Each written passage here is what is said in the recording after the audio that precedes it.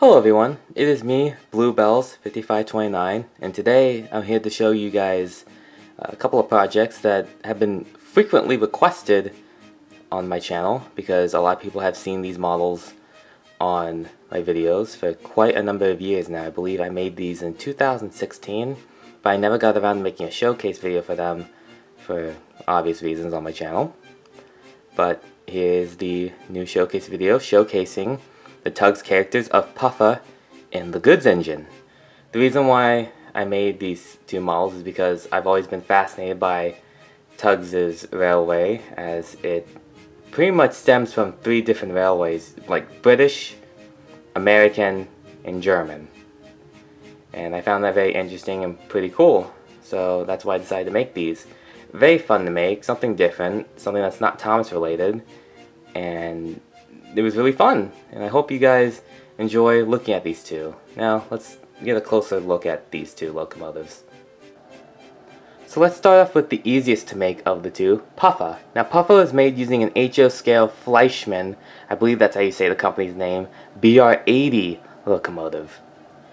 It was pretty easy to make. As you can see here, I had to chop off the funnel, and after that, it was pretty easy to do after that point. I believe I had to shave down the front a little bit to add the lamp here, and as you can see, the bell. Now, this is not the original cow catcher that I used for Puffa in my videos. This is actually a brand new cow catcher that I bought a few months ago, as the other cow catcher was broken up and battered up so much that I had to get a new one. But I added the cow catcher, I added the stems right here, I added the lamp, added the new, more American chimney, and I also added the bell. Now, after that, I had to paint it all black. I had to paint the chassis black because as it was based off of a German engine, and most German engines have the red chassis. I had to paint that up, give it a weathering job, and matte finish it. And after that, it was pretty much settled.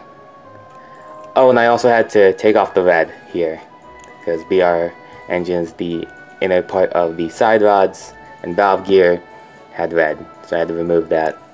Overall, I think I did a pretty good job on it. You can see some of the red in the cab area where the original motor was, as you can see right there. But other than that, I'm very happy with it. It runs pretty smooth. It's a very nice model. Now, to some people this may look a little awkward, because even in Tugs it looked really awkward because they basically took a German engine and tried to make it look American. So it's a little odd, but I quite like it. I love diversity on my fleet, and I'm very happy to make this guy. The lamp, smokestack, and bell, I believe, are from Bachmann parts, in case anybody wants to know. I believe the lamp here is from an ON30 model that was plunked onto this. So yeah, very nice job, I think. Now it's time for the harder one to work out of the two, and took the most time, the Goods Engine. Now, the Goods Engine was made using a Bachmann Spectrum 060 dock tank, I believe, and had to require a lot of work. The cab is made using a BR80 that I had laying around. Had to chop off the cab, chop off the back piece to shape to look like the original Goods Engine, and glued it onto the model. These new tanks here was scratch built and puttied into the model and left a good result. And the outside steam pipes here were made using toothpicks. In terms of things that had to be 3D printed, the buffers, the back buffers, the funnel, and the steps were the ones that were 3D printed. Originally, the front buffers were 3D printed, but these were in favor of Airfix 4F buffers, and they're a lot more accurate to the Goods Engine that you see on the show. The back buffers here are still the 3D printed ones, but I had to change the heads on them, as the heads of the buffers were broken off.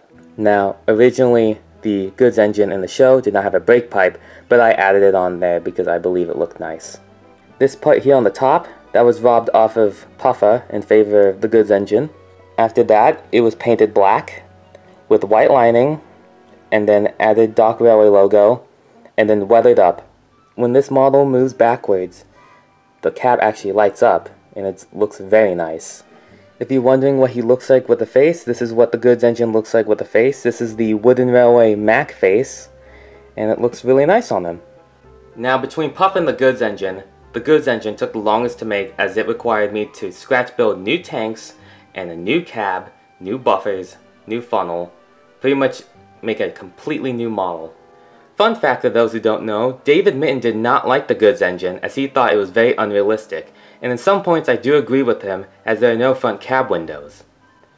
But for me as a modeler, this was a very rewarding project and I am very happy to make it. It was very fun to do, and quite honestly one of my favorite models. But overall, both these projects I was very happy with the end result, and I'm very glad to have these in my collection. What do you guys think is the best between the two? Thank you for watching, have a good day, and I'll see you guys next time.